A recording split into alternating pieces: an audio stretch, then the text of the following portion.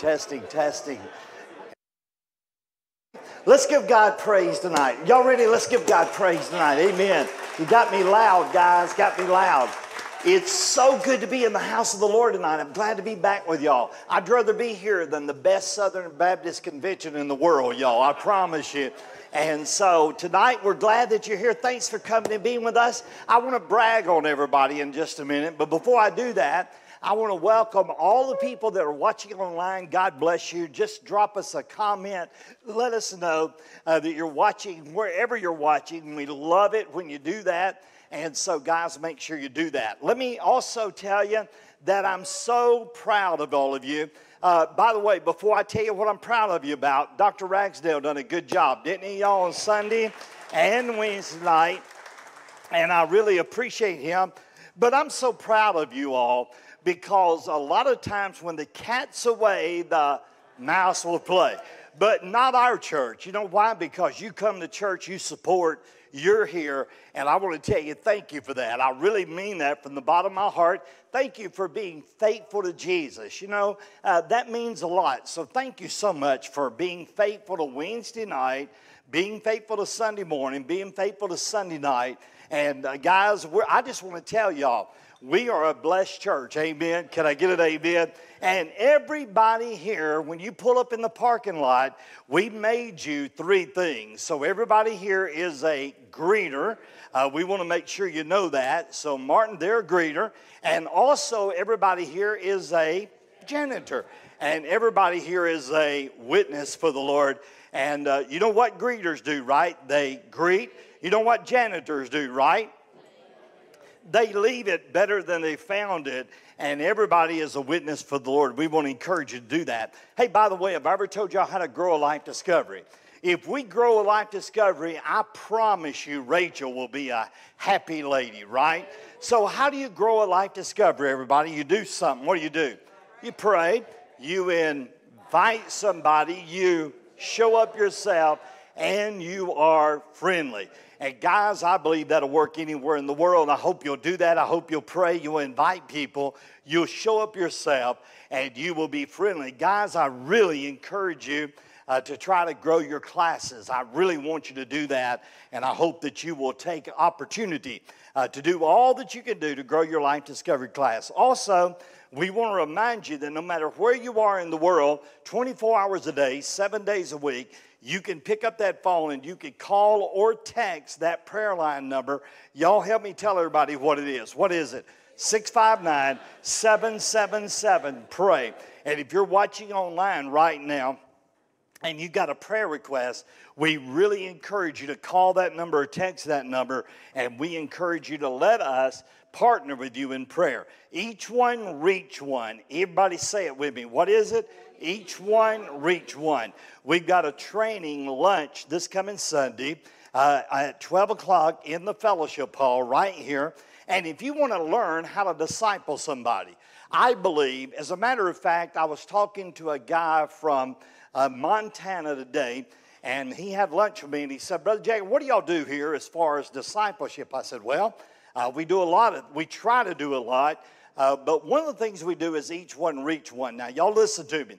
If you've ever wanted to be a person that could mentor somebody and disciple them, we would love for you to come to that lunch on Sunday because you're going to learn how to do that. We have what I would consider to be one of the best tools you could ever get in order to disciple somebody. So, guys, if you've never enrolled in each one reach one to mentor somebody, we'd love for you to come to that lunch. So a lot of y'all are new here today, and a lot of you have never been involved in that. But, man, we want you involved in it. And listen, are you listening? Say amen.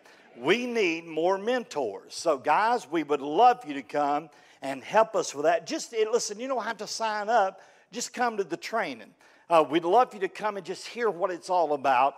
By the way, it's going to be lunch anyway, right? So y'all come and be with us. Hands and Embrace, this coming Friday, June the 28th, 10 a.m. in the fellowship hall. You don't want to miss that. And then the men's breakfast. Do y'all see that yellow card on your table? Everybody, that's the men's breakfast. It's $5 for the guys to come. And men, I'm going to tell you, of all the men's events that we have, of every one that we have, I love this one the most. I really do. I love the men coming together, having breakfast. We're going to do that on June the 29th. It'll be 8 a.m. in the fellowship hall, and we want all of our men to come and be here for the breakfast. Man, I love it. It's great fellowship. Listen, you love breakfast, don't you? I do. And I want you to come and be with us. So guys, y'all come, bring somebody with you, and get them plugged in. Another thing I want to mention tonight is our team that is in Honduras right now.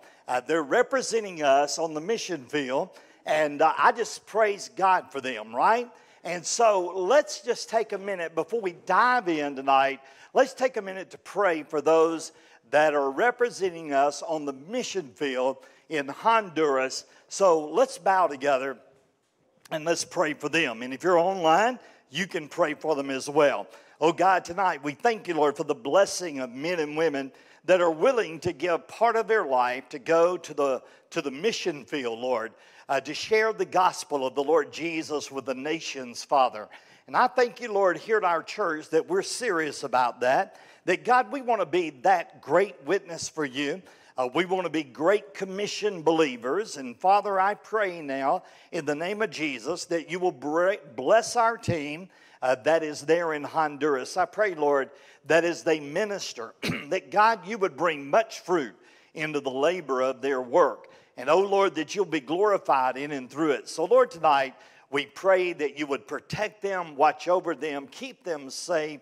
And we'll give you all the praise and all the glory for what you're going to do in Jesus' name. And all of God's people said, Amen. I believe in the mission work of the church, y'all. I just do. I believe that every church ought to be involved in mission work around the world. And our church is such a blessed church that we have a great leader that leads us with that. And that's our mission pastor, Brother Scotty. And y'all be praying for the mission team as they're on the field. And maybe, just maybe, you'll be the next one that will go and be involved in the international mission work that we have going on in a lot of different avenues and a lot of places. So y'all be praying about that. I know that God can use you, and I pray that the Lord will guide us and direct us in it. Well, tonight it's good to be in Bible study again. Amen. And I'm so glad that you came tonight to be with us. And if you're visiting with us, we want to extend to you just a welcome. I pray that you'll feel right at home. We are in the book of Revelation. And I want you to know that we've been in the book of Revelation for quite some time. But if you're new and you're tuning in online, or you're new in the Bible study tonight, don't worry about it because you'll get caught up real soon. And we're just going to keep on studying together. And we took chapter 1, verse 1, and we've worked all the way through it. And we'll be diving in tonight in the Bible study of the book of Revelation. Do you love the Word of God? Can I get an amen?